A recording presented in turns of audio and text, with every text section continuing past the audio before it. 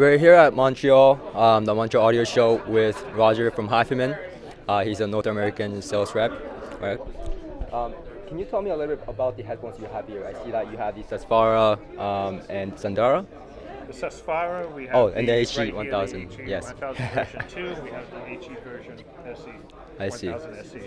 Okay. Can you tell me the fundamental differences between the 1000 SE and the, I guess, the top of the line?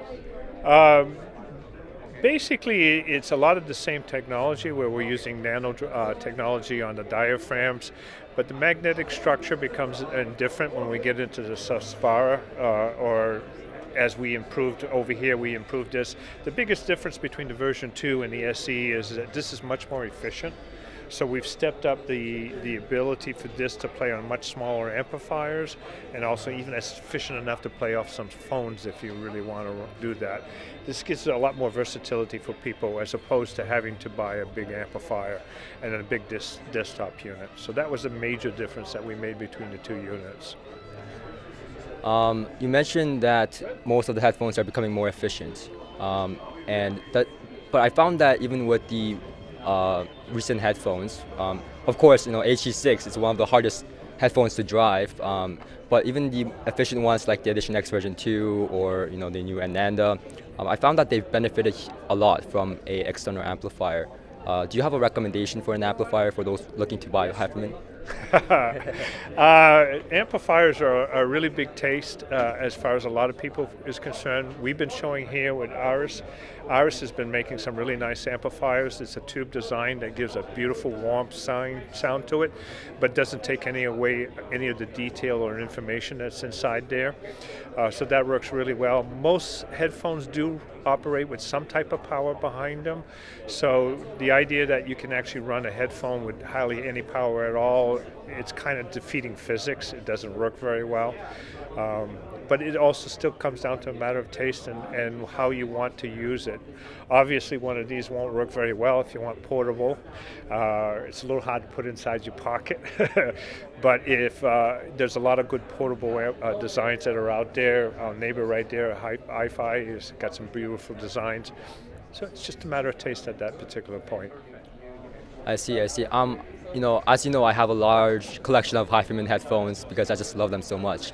I was wondering, I can never pinpoint and find my best, I can't really say this is my best headphone. Of course, I love the Edition X version 2 and I say it's the best to my viewers, but I just love every single one of them for a different reason, and I'm sure the viewers know that as well. I was wondering, if you had to pick one, and I know this is a hard question, what would be your favorite headphone and why? On the Hi-Fi Man line? Boy, that's a tough one. Truthfully, it's between two headphones. The 1000 SE I really like. I find it very open sounding, nice detail all the way around, and easier to drive, so it makes it much easier for me to quickly grab a hold of something and listen to it. So for me, that's very much so. I always, every once in a while, go back to the Susvara, because there is a timbre there that just is so lovely that I just fall back and relax and enjoy it tremendously. It is a difficult headphone to drive, a lot like the He6s are, but when you are driving it properly, it's like, and that's something I really like. So truthfully, those are the two that I really fall in love with. And it depends upon my mood, which I think is what most people end up doing. You have your mood one day, you want this, you have a different mood another day, all of a sudden that's your favorite. And I see it's the same thing for you. Yes, it certainly is. So my question is, Hifiman has been creating a lot of reference headphones, He6, these are all new technologies. I still remember, I still have the original He6, believe it or not. And when the first headphone came out, it was new technology, the planar magnetic technology. It was hard to drive, but people were trying to drive out of speakers. It was a wonderful time. And people were doing DIYs and modifying them. Certainly, Hifiman is an industrial leader in this aspect. So my question is, what is the next step in headphone technology? What's the next thing that Hifiman is working on, if you can give me an insight?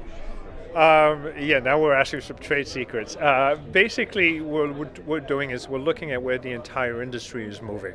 And a lot of the technology that has changed with Hifiman a lot over the last few years is settling down. So nanotechnology is settled down to some particular aspect. Magnetic designs with neodymium and super neodymium and all those types of things have also settled down. Nanoparticle technology is also settling down, what you're coating materials with and stuff like that. So, but the industry as a whole is changing in the sense that in the portability, as we talked a little bit earlier, and Bluetooth is a big part of that portable aspect of it. Bluetooth hasn't been very popular, mainly because the compression ratios and the decompression has been really pretty poor. Over the last year or so, there's new algorithms that are coming that are operating in the same bandwidth, but that new tech algorithms are giving us the chance to be able to transmit 2496 to the headphones. So we're now taking the ability to take high res and send them through Bluetooth. Using that, using Hifiman's ability to develop really tiny amplifiers that are really high quality, being able to do high quality DACs, and using those DACs, we're now looking at being able to do high res Bluetooth in headsets. Both magnetic planar design and other designs that are out there. I see, that's very promising. So everything is moving towards Bluetooth, even Hifiman headphones. Even Hifiman. That is very promising. I see. So that kind of gives you an insight to what is going to be available in the next few months or so, I guess. So is there anything else that you want to add to this interview? The only thing is Hifiman will continue looking at the future and trying to adapt to it. We will look at the possibility of doing some small Bluetooth speakers that people can use in their homes when they're not using their headsets. But we'll continue moving and supporting all of our customers and our dealers. Speakers. That sounds interesting. All right. Look forward to it. Thank you very much, Roger. Thank you, Jay.